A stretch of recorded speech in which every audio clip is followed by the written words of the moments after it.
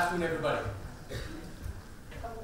So when I step on a podium to talk about robotics these days, I get nightmares because by the time I get off the stadium, all the technology that I've talked about is already obsolete. So that's the speed of the field in robotics these days. But let me start by asking you an introspective, perhaps a rather personal question. Do you like to be in control all the time? Are you guys a little bit of a control freak? Personally, having studied and taught control theory for a living, I would say I'm a bit obsessed with this topic. You know, I even bought my own laptop. If you ask my wife, she'll give you a completely different and maybe a more colorful story. But what does this have to do with robotics and being okay tomorrow? Well, it turns out that robotics, the way it will be used in the near future, has to do with sharing control. So one of the most promising avenues for using robotics is through something called shared autonomy. So let me explain what that means. It involves sharing a significant part of the control or devolving that to the machine with the human still in the loop. So let me start by giving you an example. So on the one hand, you have robots that are completely teleoperated. In other words, we capture the human making a particular kind of movement. You transfer it through either some sort of sensors on your body, through inertial sensors, through motion sensors, and then do a mapping onto getting a robot to mimic you. On the other extreme, you have researchers doing research in robotics to get robots to be fully autonomous, to be completely independent of human intervention. For example, a humanoid robot like this, you would ask the robot to open a door, but the robot has to figure out for itself what are the intermediate steps for it to walk, balance, do a grasping and manipulation task, and actually open the door. The robotics that we are going to see in the next 5 to 10 years is actually going to lie somewhere in between. So really, what we are trying to do in research is to push this slider all the way from teleoperation to more autonomous behavior. So the new kinds of robots that you're going to see in action tomorrow or already in action lie somewhere in the middle. And that's what I mean by shared autonomy. Okay?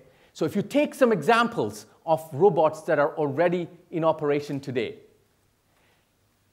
things like prosthetics and exoskeletons, things like self-driving cars. I'm not sure if you've heard about the new initiative in the UK about legislation to allow self-driving cars to be tested on UK roads.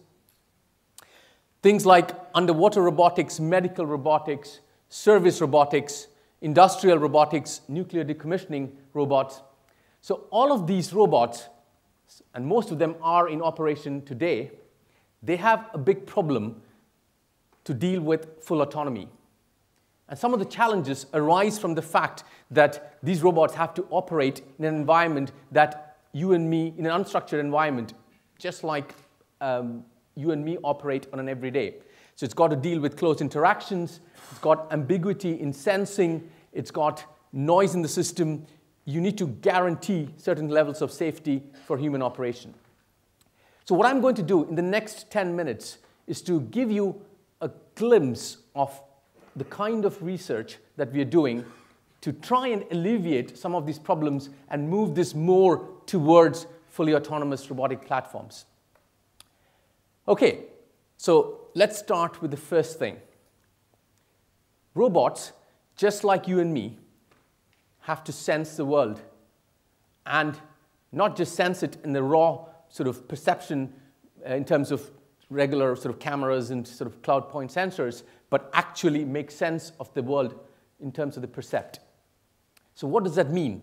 It means going from some sort of raw sensors, like some depth cameras, LiDAR sensors, to actually representing the world around you. So there's been tremendous progress in making that happen. In the next video, you'll see an example of a humanoid robot, and this is a collaboration with MIT that we have here on the DARPA Robotics Challenge. It's about a humanoid robot trying to make its way through this pile of blocks. And it's getting some raw sensors, but while it's doing that, it is incrementally, in real time, trying to make sense of the world around it, trying to figure out what are the possible footsteps that it can do. It has to make a judgment about the terrain. It has to make a judgment about the stability of the ground and use this in an incremental, real-time fashion. So, as you can all notice, the view that the robot is getting is rather impoverished. But from that, it has to make sense of the world around it to achieve something like continuous walking. So, for example, it has to take this raw signal, break it down into point clouds, segments, and even footpaths through terrain segmentation. So that's the first step, okay? So that's great. Once we get there, the next step is to talk the same language. So it's not enough if the robots are able to perceive the world in its own coordinate frame. When we instruct robots with a particular goal, then we do it in a particular way. For example, if you want a robot to reach inside this box, then you typically don't say, go to position X, Y, and Z, but rather we say, reach into this box. But that needs to get translated into a program that really reaches into a position X, Y, and Z. So how can we achieve this, sort of merge this gap between robot speak and human speak? And one way of doing that is by what we call context-aware representations. So by representing relations between objects and places. So an example of that is, in this case, we represent the fact that the robot needs to reach into this box by defining the relationship that the end effector should have with respect to the box. The advantage of that is when the box moves, the concept of what is inside and outside moves with it. So you can actually instruct robots to do things in a much more intuitive fashion, something that is reasonable for you and me to understand.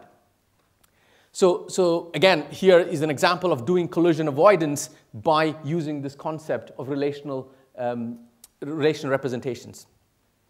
Okay, so that was sensing and representation. The next big thing that humans have that we try to get robots to mimic or adapt is the ability to predict. And why is this important? It's important because you do not, or you cannot actually account for all possible things that may happen in the world. You need to be able to predict the consequences of your action and generalize this concept from few examples. So let me start by giving you an interesting example. If you want to balance this pole, okay, I'm not very good at it, but if you now try to get a robot to do this task, you can program something to balance, to move the fingertips for a pole of length 0.5 meter with a particular weight. If you change the weight of on the top of the pole, or if I make the length of the pole bigger, then you probably have to write another program. But on the other hand, if you have a scenario where you can learn from examples, you can have a scenario where, just like babies do what we call motor babbling, by moving its arms around, the robot is trying to figure out what is the consequence of applying a certain force to a particular joint and what happens to the actual fingertip. So once you know how to move your fingertip, then you can go on and do slightly more interesting learning behaviors. Like, in this case, you can get the robot to try out pole balancing.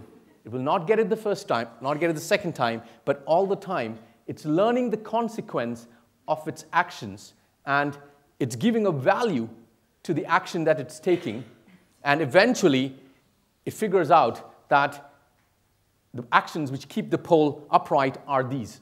So this is a way, this is going away from the traditional way of programming robots, but getting it to learn and adapt so that next time I change something about the pole, it can relearn from this original behavior. Okay? So this is something quite innate to us, quite hard to translate into robotic platforms. Okay, great. So we've got robots which can sense reasonably well, perhaps have some element of adaptation. Still, there is a lot of uncertainty in this world. So you still need some guarantees, some safeguards that robots are not going to go berserk, okay? It's not going to hurt the people. So the way to do that, or one of the ways to do that, is by what we call compliant actuation. In other words, in simple terms, it is like putting springs in the joints of the robot so that while it's doing something, while somebody comes in its way, it's not going to literally rip its arms off. Okay? Let me show you a quick video of that. This is a very powerful robot applying huge amounts of torques and forces, but I can push against it, and it will give in. So by combining this ability to be soft while achieving this particular task, you build in accuracy, very good power, and safety into the system.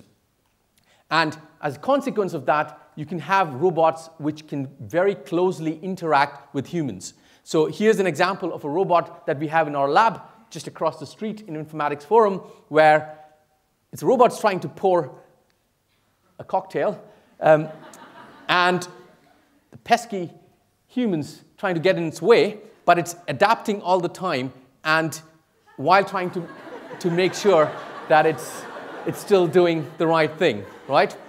So here's a way we can interact in an interesting, safe manner. Okay, so these were examples of robots and humans interacting, the elements that you need to make robots more intelligent, more autonomous. So now I want to show you an example of a shared autonomous behavior in action, something live, okay? So I'm going to introduce my daughter, Sethu Vijayakumar, who's going to actually help me do this little demonstration task. So this is a prosthetic hand. This is an artificial limb that is used for patients who have lost a limb, either through an accident or through sort of congenital defects. And the way it works is these are little EMG sensors. They sense the activity of my muscles on my brain. Oh, sorry, on my hand. And once I wear them,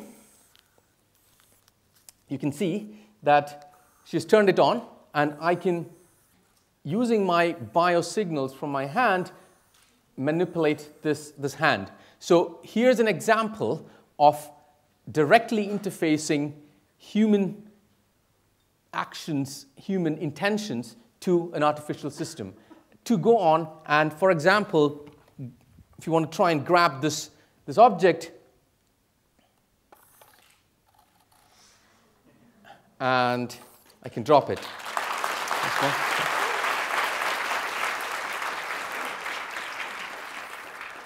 And the real fun part is I can do various shapes. For example, I can go and grab this ball, and even something more challenging like this rather pretty unwieldy object, right?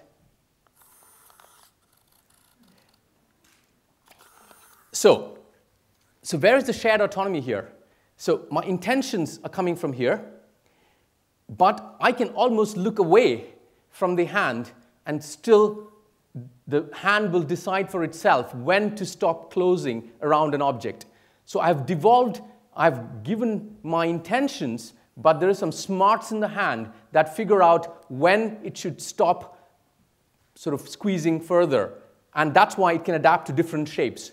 So here's a very good example of devolving control while taking human in the loop and the intentions in practice. Thank you very much.